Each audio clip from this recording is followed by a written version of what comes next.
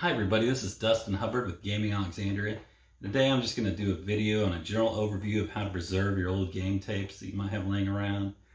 A lot of older computer systems use these, and it's a good idea to get them preserved now while we can, because a lot of these are 30 or even 40 years old and may not have much life left in them, especially if they weren't properly stored. So again, this is just a general overview on how you can do this. It's not tailored for any specific system, but it should work for most any of them, because the process of actually recording the audio is pretty much the same no matter what the system is.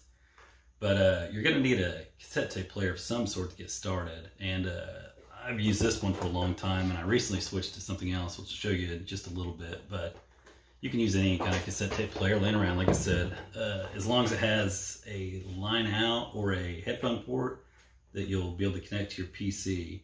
Now your PC should have either a line in or a microphone port you'll connect to, and microphone is mono audio and line in is generally stereo audio.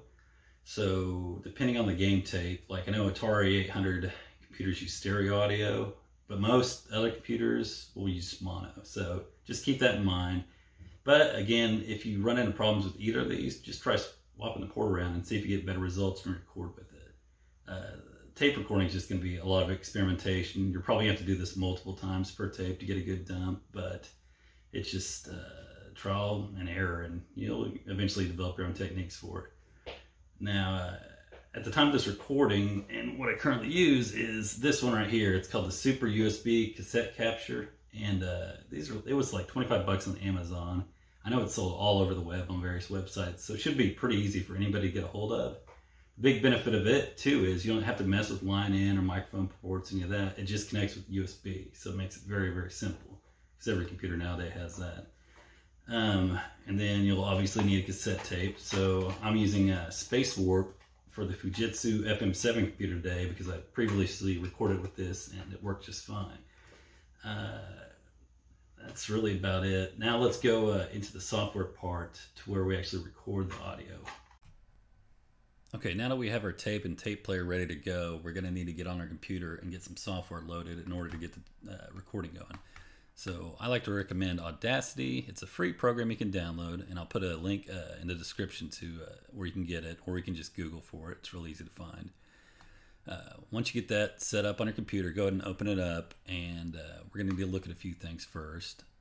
Project rate 44.1 is a good one to start with almost always. If you run into problems, you can go all the way up to 96,000 if you want. A few computers, like the Sharp MZ series, I know, the software that converts your WAV file to data will require 22,000. So it's good just to be aware of what the system you're trying to dump a tape for wants.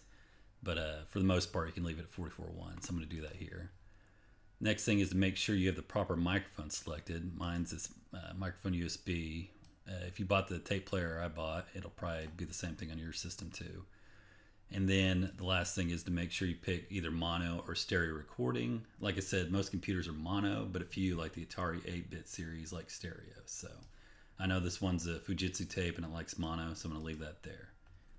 And now we're going to go ahead and record the tape. One other thing to note is it's a good idea to fast forward and rewind your tapes completely before you record them.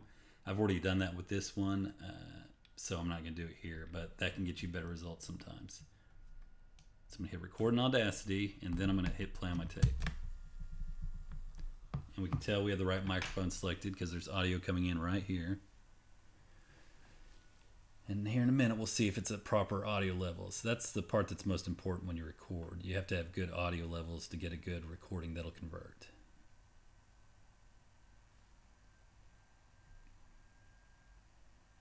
Okay, it's coming in right there. This is a good level we're getting.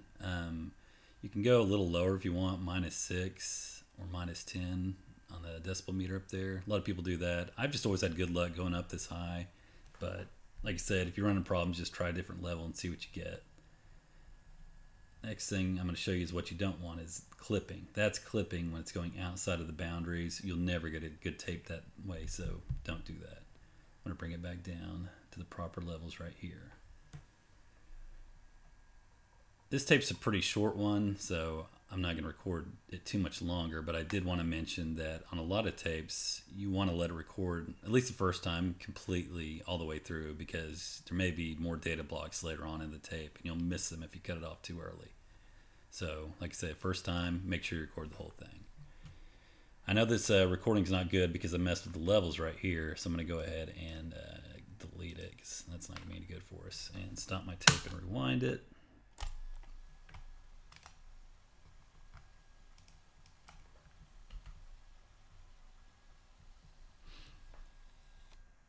Tape's rewound. Now we're gonna go and record again.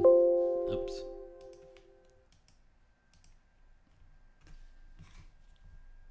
Hit play on my tape, and this time I'm not gonna mess with the audio levels and just let it go the whole way through.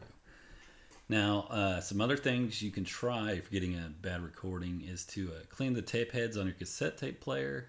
You can just do that with isopropyl alcohol and like a Q-tip. There's videos out there that show you how to do that.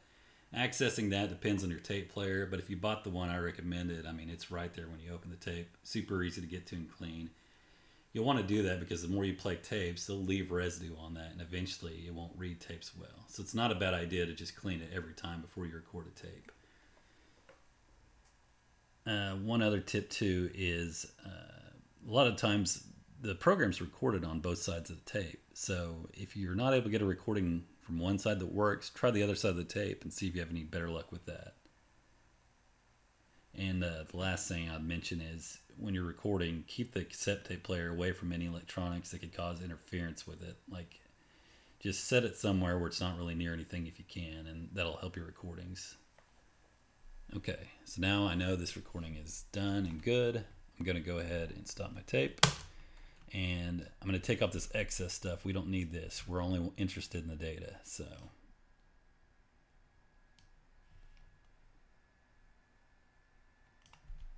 and now we have our data recording. So we're going to need to export this to a usable format. So we'll go up to File, Export Audio. Uncompressed files is what you want to make sure you have picked. And I'll call it Space Warp. The other thing you want to make sure is go down to Options, make sure it's set for Wave Microsoft and Encoding Unsigned 8-bit PCM. And when this pops up, just hit OK. So now we've got our data recorded, and we can try to load it in an emulator, which we'll do next. Okay, now we have our wave recorded, so the next step is to try it out and see if it works. So I've got my emulator pulled up here for the Fujitsu. I'm going to go up here to play my recording, and we'll load it up. So far so good. We can see it found the program name and it's loading it now, and no errors have come up yet.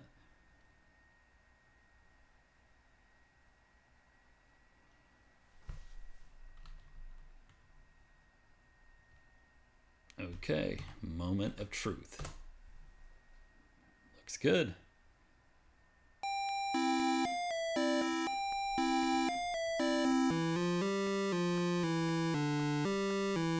Well, that music's not annoying at all.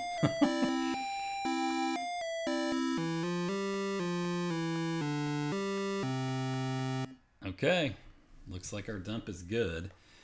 Now, the next step would usually be, depending on what emulator or thing you're trying to use it on, you'd need to convert the WAV file to the specific data type it wants. But I'm not going to go into that in this video. We know this recording was good, and it was just a good general overview of how to dump your tapes.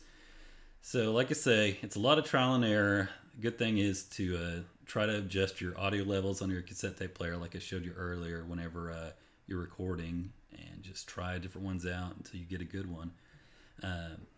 If you have any other tips or suggestions, let me know in the comments, and I'll try to add them in. Thanks for watching, and feel free to like and subscribe to this video. We'll have more of these coming along in the future. So thank you for watching.